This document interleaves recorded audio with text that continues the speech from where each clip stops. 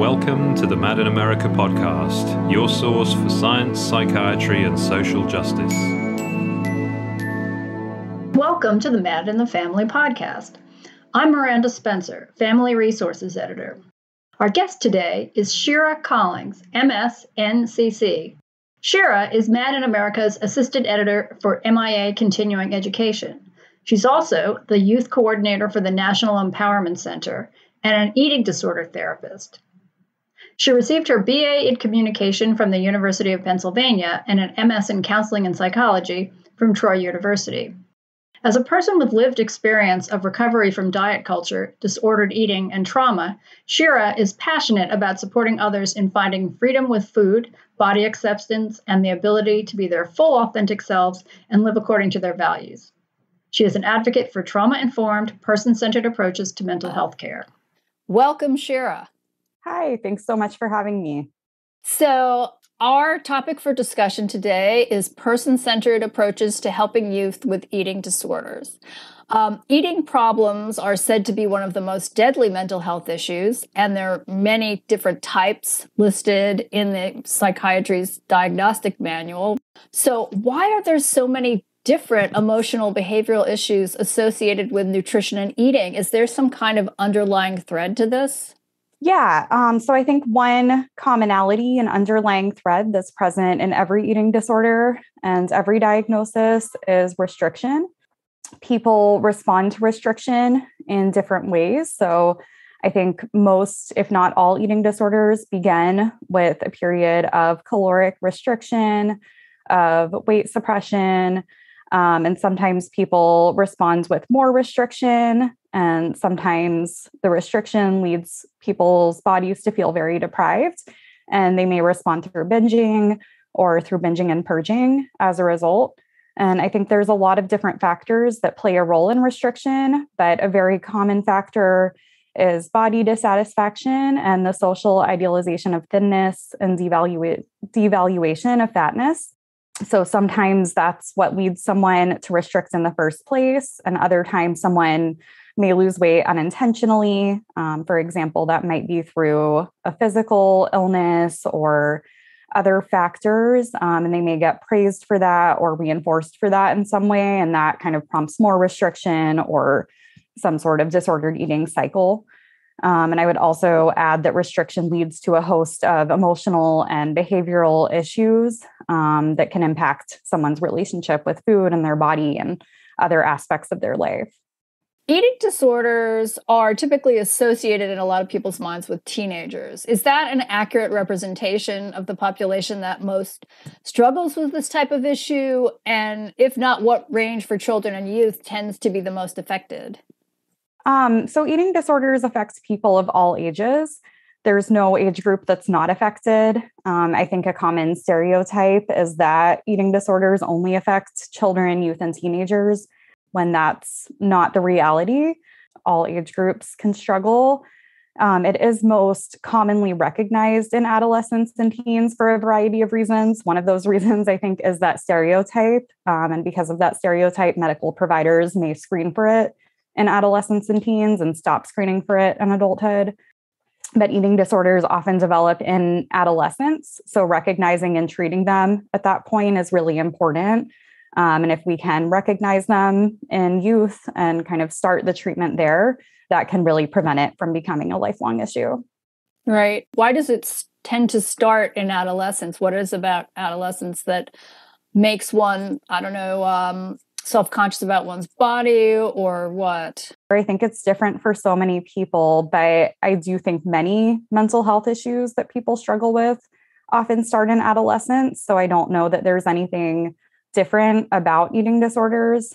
And again, I think they can potentially start at any age. I think sometimes they commonly start in adolescence because that's when people are sometimes dealing with figuring out their identity or navigating who they are, what groups they belong to, dealing with different dynamics with their peers.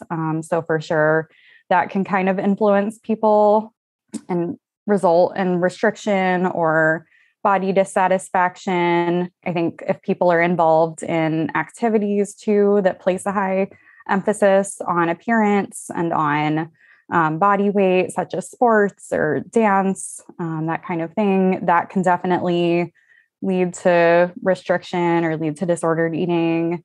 And then sometimes it has to do with family messaging or family attitudes. But yeah, I think it's not unique to eating disorders. That kind of raises the question that if there's going to be some kind of issue displayed in adolescence, why it ends up being an eating issue rather than something else. What do we know or not know about the origins of disordered eating in terms of especially how much of a role does parent and family, maybe eating behavior or attitudes tend to play versus social pressures like bullying or Instagram messages, such as the recent news reports about the negative effect of Instagram on teen girls' mental health? Yeah, so I think it's different for everyone. I think all of that you mentioned certainly plays a role or can play a role. So negative messaging from families, schools, peers, and the media, those certainly can have a big impact. But I think it's just different for everyone in terms of what maybe has the most impact or what maybe doesn't have as much of an impact. I guess that makes it more challenging in terms of helping someone because it's not like you can kind of go to a script of it's caused by this. And so the solution is that is kind of what I hear you saying. Yeah, I think that's true. At the same time, I do think there are things that we know do play a role and are major contributors, such as restriction or weight suppression. So that's definitely something that we can kind of keep coming back to, just the effects of that. And we do know that negative messaging in general, it doesn't have to be in a specific setting, or we don't always have to know the specific setting that the negative messaging is taking place in to kind of just address the fact that negative messaging about bodies and about eating and about weight do play a role and can lead to that restriction. Yeah. So are there any stereotypes or beliefs about eating struggles that need to be corrected in the public eye? So yeah, I think a very common stereotype is that eating disorders only affect white, thin girls, teenage or adolescent girls. But the reality is that eating disorders affect people of all sizes, backgrounds, ages, ethnicities, sexual orientations, and genders. I think one of the most harmful stereotypes is that people in larger bodies don't have eating disorders or restrictive eating disorders, or that you can tell by looking at someone whether or not they have an eating disorder, or maybe the severity or the type of their eating disorder. I think it's really important to acknowledge that weight suppression and restriction in any size body can be very harmful. And we do have research showing, for example, that someone in a larger body who's lost a significant amount of weight rapidly may be suffering from more medical consequences than someone who's categorized as underweight according to the BMI, but who was in a smaller body to start with. So we really just can't tell by looking at someone. Right. Well, you mentioned restriction quite a bit, but when you think of people with larger bodies, the association or assumption would be binging or just excessive feeding. But is that not necessarily the case? Absolutely. Yeah. Many people in larger bodies struggle with restrictive eating disorders. And again, I think what really can determine medical severity of an eating disorder and some of the health consequences is often the amount of weight lost or the amount of weight suppression, sometimes the rapidness of the weight loss rather than like the actual body weight. So someone may be in a larger body, but maybe their natural body weight or what they started out as really needs to be a much higher weight than what they're in. And so that can be very harmful because they're still weight suppressed. They're still at a lower weight than they need to be versus maybe someone who's underweight according to the BMI, there might still need to be weight restoration and refeeding, but maybe it's not as severe. They're not facing as severe medical consequences because they were in a smaller body to start with. And I would also add that binge eating disorder or disorders that we commonly associate with eating, quote, like excessively, those often, if not always, result from restriction. That's usually one way that restriction affects the body. And it's a way that the body is kind of making sure to get enough food or to kind of compensate for the deprivation that it's facing from restriction and for the starvation that it's experiencing. So I would also add that even the eating disorders that maybe in our popular culture we don't consider restrictive are still restrictive eating disorders. That the approach to treating like binge eating disorder, for example, is through addressing the restriction, not through addressing the binging behaviors.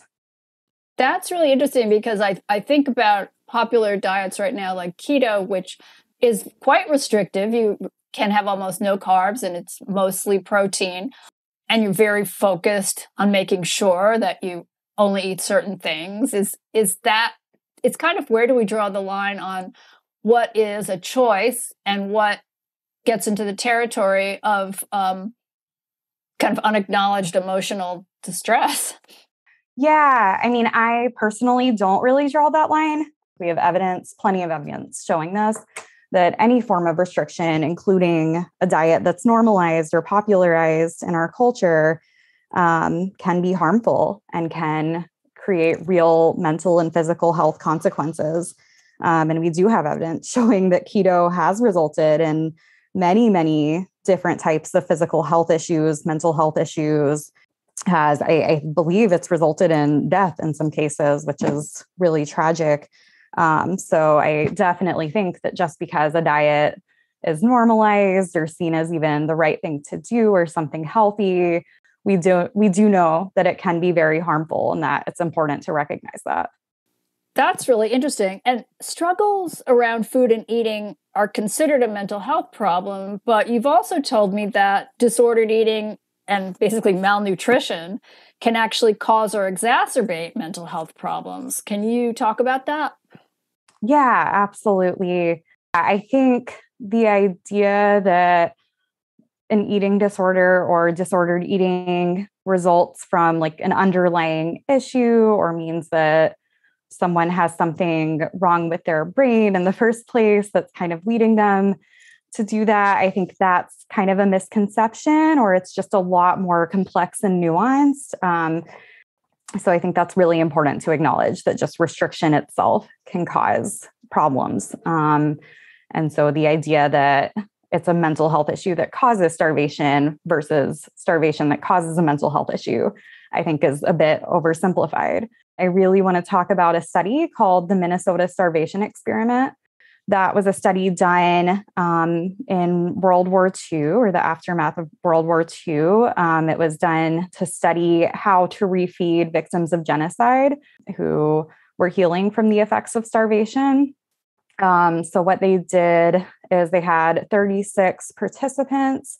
And this is a study that I want to acknowledge would not be approved by any research ethics committee today. Really horrifically unethical experiment, but I think we can still learn a lot from it.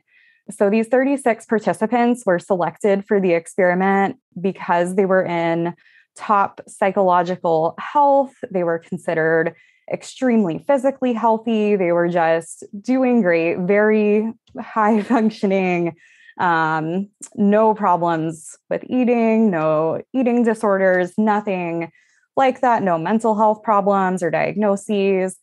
They were conscientious objectors to World War II. That was, this was kind of how they chose to serve. They were put through a period of semi-starvation, which I believe was around 1,500 to 1,600 calories per day. They lost a significant percentage of their body weight, and I believe that was about 6 months. And then after that, they went through refeeding, so kind of healing from that starvation. And these men deteriorated and had their mental health and physical health just destroyed, just absolutely devastated by starvation and by this period of significant restriction, which many diets today prescribe that number of calories or even less than that number of calories. So it's not even something today that we always recognize as starvation, but absolutely in this experiment, you can tell that their bodies and their brains did respond to it as if it were starvation, and it was. These participants experienced anxiety, like very high anxiety, very high irritability. They lost a lot of interest in social activities, in like their romantic life and spending time with other people. They became obsessed with food. They collected cooking utensils sometimes, or chewed tons of gum, like 50 packs of gum a day, I think, in one case. They would look at like images of food. Some of them even became chefs, like switched careers after the experiment. They often had insomnia and couldn't sleep. There were neurological effects, gastrointestinal effects. Some of them even had like psychotic symptoms. One was so kind of lost touch with reality or lost touch with the ability to function that he ended up chopping off 3 of his fingers during the experiment. Getting on a more personal level, how did you come to be interested in working with people with eating disorders, since that is what you do? So I've had my own lived experience of diet culture and disordered eating. And I've had family members and friends who have experienced that too. So that really sparked my passion for helping others with eating disorders. It's something that I've recovered from myself, and I've seen others recover from, and it's been just a really healing process. And really, I've seen how incredibly positive it can be to really break free from all of that and live the life that I and others want to live, rather than the life that kind of is imposed by some of these values of diet culture and fat phobia. So I really want to support others in doing that. And I also really love that in the eating disorder field, there's such an important role for looking at systemic factors that contribute to disordered eating and supporting people in unlearning what they've been taught about maybe needing to control their body size or needing to shrink their bodies. I really believe that in many ways, eating disorder recovery is about rejecting oppressive values in our culture and really living according to your own values and according to non-oppressive values, social justice aligned values. And I really love supporting people in that. So historically, what have been the standard approaches to treating eating problems, and what are some of their limitations in your experience? I do know that one traditional approach historically has been separating people from their families and assuming that families kind of were the sole cause of eating disorders, and just kind of treating the person with the eating disorder as just an individual, not including their family, and really like encouraging disconnection from their family. And I think a limitation of that is that families can be really helpful sources of support in someone's recovery, and it can be really valuable to include them in the process. I do think it's important to acknowledge that families do sometimes contribute to eating disorders, and sometimes they do play a role because of maybe their own eating habits, their own restriction, their own dieting, their own beliefs about body size. But when families are willing to recognize that and unlearn it and help someone kind of recover from that together as a family, I think that can be an incredibly healing process. I know that there were some sort of sensational made-for-TV movies a couple of decades ago where the image of someone with an eating disorder as starving themselves and that they have to be hospitalized and kind of force-fed, which seems excessive. But is that common, or is that no longer done, or was it ever done? I think it's significantly less common than the media portrays it to be. I think it's really important to remember that the media is, designed to like be sensational and create viewership. And so it's going to portray kind of the most extreme cases that really aren't necessarily representative of what eating disorder treatment and recovery look like. I think it's a lot more common, unfortunately, for people with eating disorders to not even have their eating disorders recognized or get treatment at all, which is incredibly unfortunate and devastating. But I think that's often because we have this idea that if someone is not, quote, underweight or underweight according to the BMI, or really emaciated looking, then they're not struggling or their eating disorder isn't severe or it's not an important issue. When we do really know that, again, weight suppression and restriction can have an impact at any body size, but that's often just not talked about in our culture. And so medical providers, mental health providers often just don't recognize that, or it's kind of trivialized or minimized. So I think that's kind of the more common scenario, is that people aren't getting treatment when they need it. So what are some of the approaches that you like to use? And does your lived experience with the problem inform how you interact with your clients? Yeah. So I primarily use feminist therapy. I believe really strongly that it's important to explore the systemic and cultural factors that contribute to eating disorders, which is kind of what feminist therapy is about. It's exploring, obviously, the effects of misogyny and patriarchy on our mental health, but also other forms of oppression, systemic racism, transphobia, homophobia, all sorts of different forms of bias that we have. Obviously, with eating disorders, fat phobia and weight stigma are really relevant. So I typically kind of use that a lot, use that lens to really explore what the impact of that has been in people's lives and how that is affecting their relationship with food. My work is also informed by an approach called body trust, which is a paradigm for treating eating disorders and disordered eating. And that really emphasizes unlearning oppressive messages about our body and about weight, and kind of, as its name suggests, trusting our bodies to regulate its weight and regulate our eating and be the size and shape that our bodies need to be without us needing to really control it, and without us needing to kind of prescribe a set of norms or values around what it should or shouldn't be, just kind of accepting what it naturally is when we don't play a hand in controlling it. I work a lot on externalizing shame. So I think a lot of people with eating disorders and disordered eating tend to blame their bodies and punish their bodies for issues that our culture kind of creates. So really restricting our bodies and depriving our bodies from food and nourishment and other forms of self-care in order to conform to diet culture or to patriarchal standards.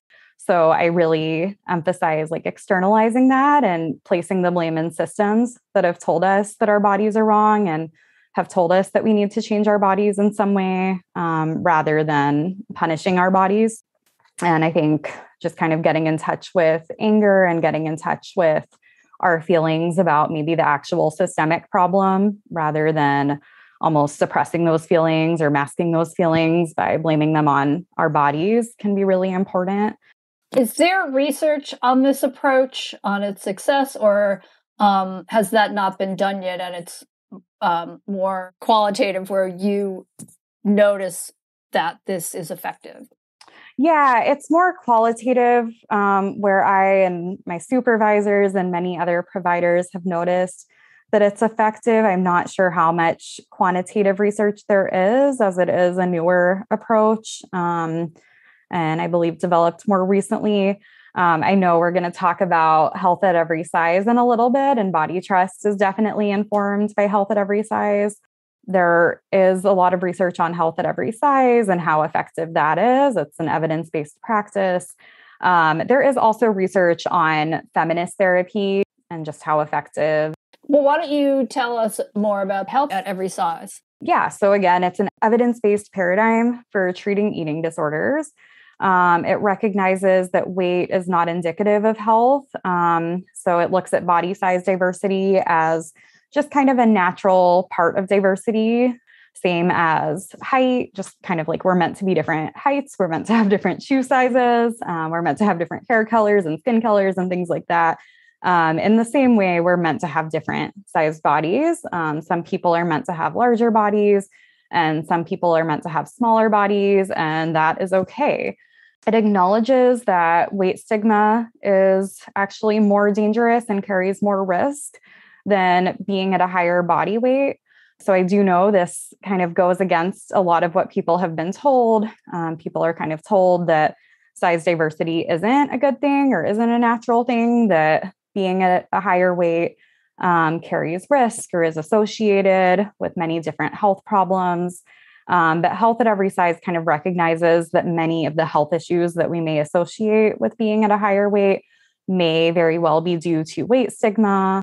It also recognizes that efforts to control our weight can be very damaging and have significant impacts. And some of those efforts may actually account for some of the health issues that we typically attribute to being at a higher weight. People in larger bodies are often prescribed eating disorder behaviors such as dieting and restricting, even compensatory behaviors, like things that are called detox. I think for people in larger bodies, that may be seen as like dieting or a healthy behavior, but for people in smaller bodies, that may be seen as like a behavior of like bulimia or anorexia.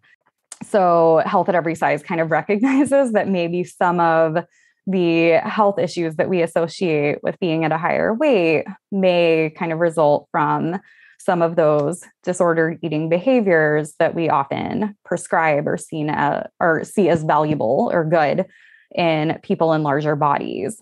And it also recognizes that weight stigma is extremely prevalent, specifically in healthcare settings and in medical settings. And there's tons of research showing that medical providers treat larger patients significantly worse than patients in smaller bodies. And that can cause a mental health problem, because if your own doctors and everyone around you is putting you down, I could see where that would really do a number on your self-esteem and your sense of hope. And absolutely. And it can also cause a physical health problem, because many people in larger bodies may just not get healthcare that they need because they don't want to go to a doctor's office and face systemic fat phobia. And so we have this idea that fatness is unhealthy or fatness is associated with these health issues, when we're not looking at these variables that maybe, these associations might be due to the effects of weight stigma, and specifically to the effects of not being able to get healthcare that's actually effective. This all is going to be very important for parents and family members that hear this, because I think it seems kind of counterintuitive to what we've all sort of been taught. So, if a parent is saying, my kid is a lot heavier than the other kids, and maybe I should, make sure he only eats celery, and, that could be the worst possible thing, it sounds like. Absolutely. So as a practitioner in the field of disordered eating, is there something that you have learned from your clients? Yes, absolutely. I constantly am learning from my clients. I really think the biggest thing that I've learned is how pervasive weight stigma is, and diet culture, which I don't know if I've defined. So just to kind of define those, it's the idea that thinness is better, healthier, or more valuable than fatness, and that we should be pursuing being thinner and controlling our body size. And we should be eating based on that rather than based on what our body wants and needs. And these are just so pervasive and commonplace and incredibly hard to escape from. And I'm constantly learning from my clients just how hard it is to recover in that kind of world where that's so pervasive, where every day they are fighting to let go of that control over their body size and have a positive relationship with all foods and accept that their body is going to be where it wants to be, rather than, judging by the BMI where it needs to be. So I really have learned from them just how much strength it takes to recover. And I'm really in awe of them in a lot of ways. I would also add, because that's something I kind of knew from my lived experience. Diet culture certainly played a role in my own disordered eating and my own disabled identity played a big role in that too, that I feel like I was often told to restrict certain foods or kind of eliminate certain things. And that would somehow cure my disability or make me better, that I wasn't trying hard enough if I wasn't doing those things. So I certainly knew like how hard it was to recover in that culture, but I've learned how much harder it is the more marginalized identities you have. I'm a person who has thin privilege. I have white privilege. I have relative financial privilege. A lot of my clients don't. And I think there are certain marginalized identities where it just becomes very hard to recover because restoring weight might add another form of stigma that you have to experience, another form of discrimination that might be part of your day-to-day life in addition to everything else you're experiencing. So as an example, if someone is a person of color and they're obviously facing systemic racism and the threat of police brutality, hiring discrimination, workplace things, that can all increase if they're weight restoring and they weight restore into a larger body that's deemed at a higher weight by our culture or seen as too large. Like then they're facing that kind of intersecting oppression. So that's definitely something that I've become a lot more aware of, and a lot more aware of the need to acknowledge and the need to just really validate and empathize with.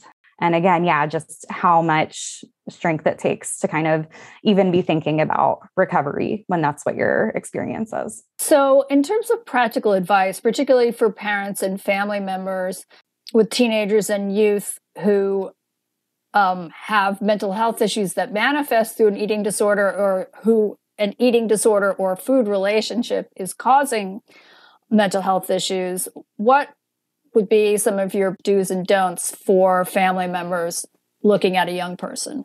So the first thing I would say is that it's really important to approach the issue holistically.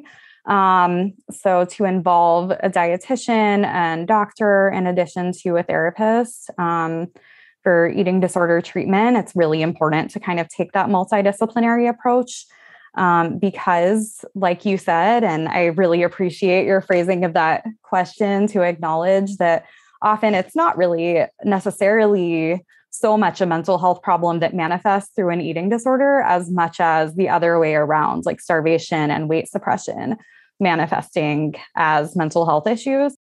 So that component of getting medical care and of seeing a dietitian and making sure that someone really is being fully weight restored and being fully refed is so important. I think often people don't reach full weight restoration, or they're kind of in a space that we sometimes call quasi-recovery, where maybe they're at a quote normal BMI or average BMI, but they're really not. That's still too low for what their body needs to be.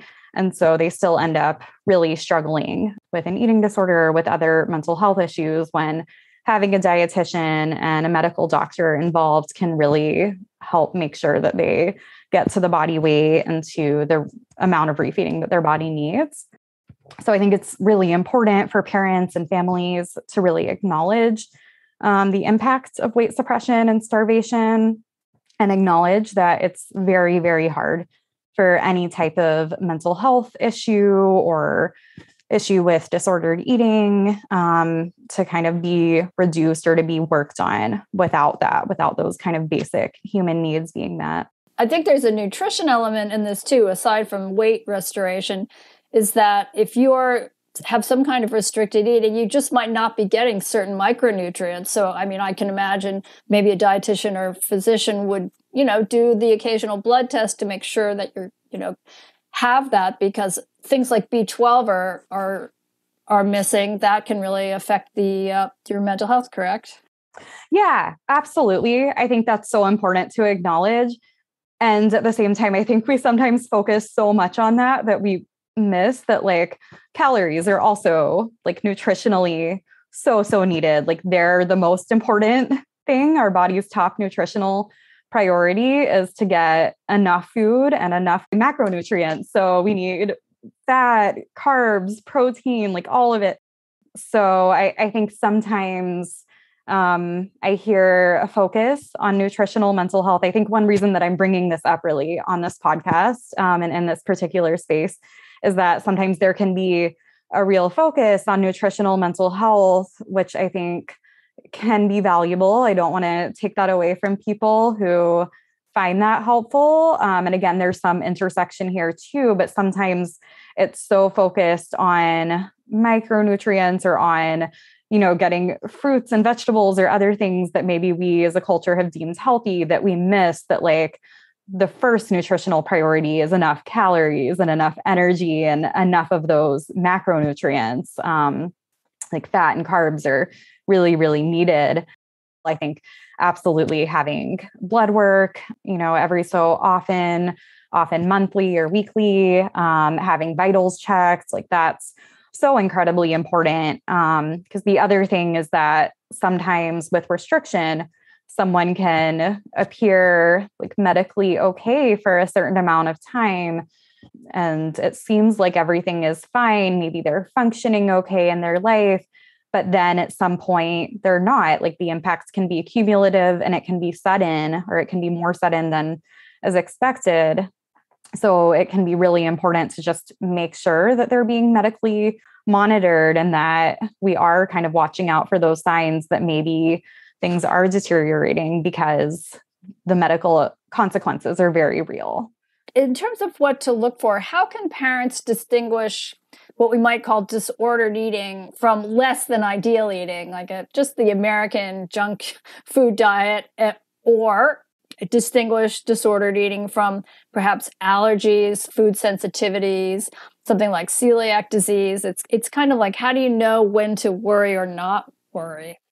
Yeah. So I would say that any form of restriction can be really harmful. And it's definitely worth getting support around.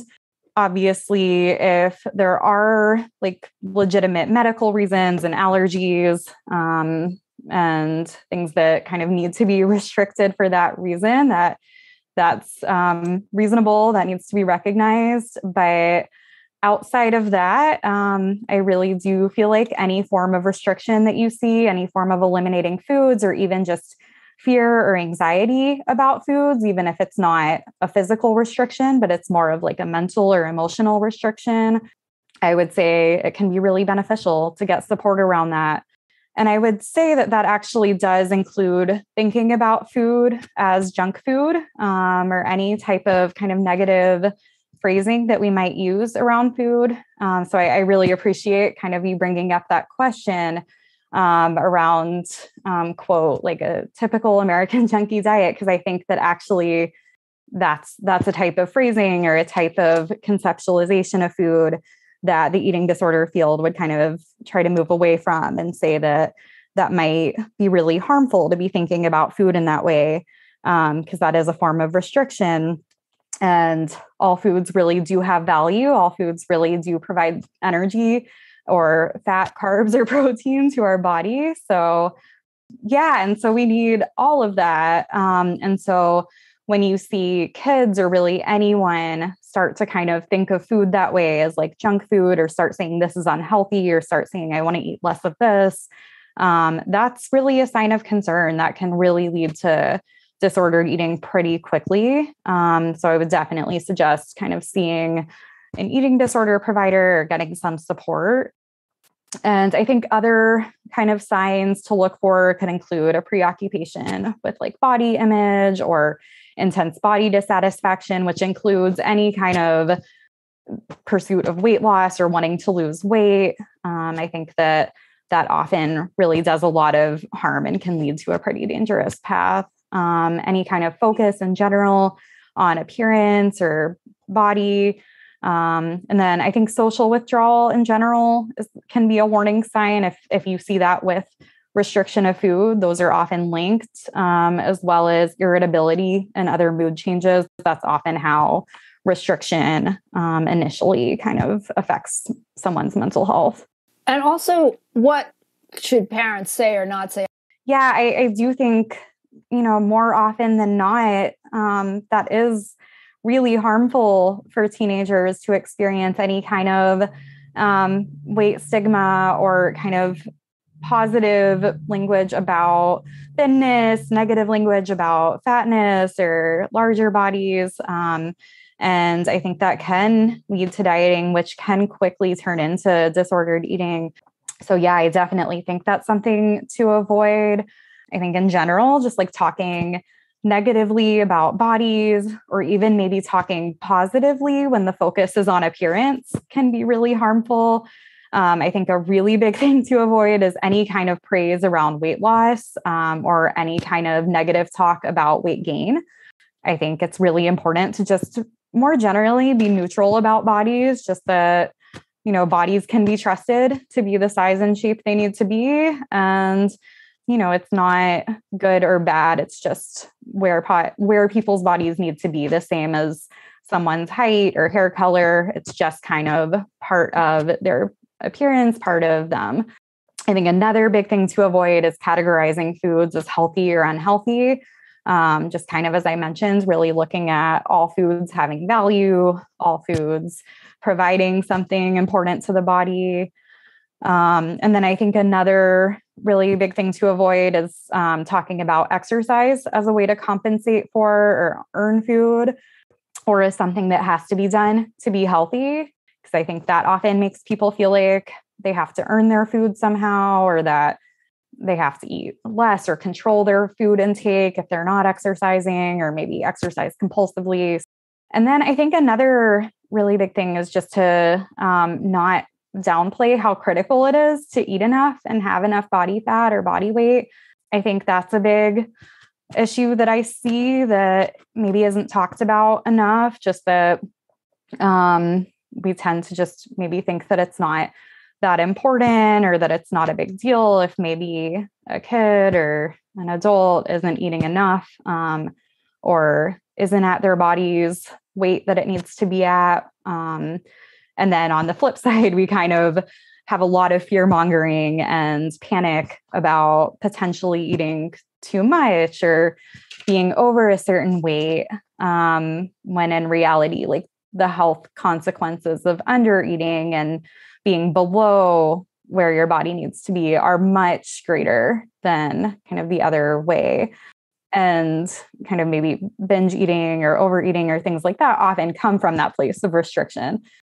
So I think that's just really important to really focus on that and emphasize just the importance of eating enough, the same way we do with any other safety concern with kids, that, we want our kids to be safe and we want to teach them about what they need to do to be safe and to avoid potentially dangerous things. So I think this needs to be part of that conversation. What are your thoughts on the issue of weight gain from psychiatric medications? Because unfortunately, we're seeing more and more kids being put on psychiatric medications. And these include the antipsychotic drugs, which do tend to have a lot of weight gain, as well as other health issues that they can potentially cause. Yeah, I'm glad you asked that, because again, that's kind of another type of thinking or conceptualization of weight that many spaces in the eating disorder field are moving away from. Just that idea of weight gain as a problem or as an issue. I really think that the idea that weight gain is a problem in and of itself isn't really science-based. As we've talked about, I think there's lots of other issues that may account for the association between weight gain or between being in a larger body and some of the health issues that we attribute to that, whether that's weight stigma or being treated differently in a healthcare setting or not getting healthcare, or disordered eating that results from that or results from being put on a restrictive diet or told to restrict. So I'm not sure that weight gain is a problem. I do think that weight loss from psychiatric medication is a really big issue that we often don't talk about. I think, as I've mentioned, kind of having that energy deficit, the body feeling restricted, even if it's not intentional, that often does lead to disordered eating, whether that's more restriction or binge eating or a binge purge cycle. And I have seen that happen as a result of psychiatric medication, that maybe someone is under eating or restricting because of being put on maybe a stimulant for ADHD or something like that. And then as a result, they kind of sometimes are praised or reinforced for not eating or for losing weight because of that, because of kind of our cultural evaluation of that type of thing. And then that can lead to more disordered eating, kind of further attempts to restrict, or sometimes that just leads to the body feeling really deprived. And so that can lead to binge eating or binging and purging. But it's something that we often don't talk about or recognize as a factor. I also think another issue is that sometimes those same types of medications, like stimulants, are prescribed for binge eating disorder by maybe psychiatrists who aren't always very familiar with the eating disorder literature or with health at every size literature. They just kind of see someone in a larger body and maybe make an assumption that they're binge eating when they're not, or someone does report binge eating, but they don't look at, hey, is restriction causing this? And they just prescribe a stimulant. And then someone might kind of feel further restricted, and then that can end up leading to more binge eating. And that can also just cause other health issues if weight suppression is happening because of that.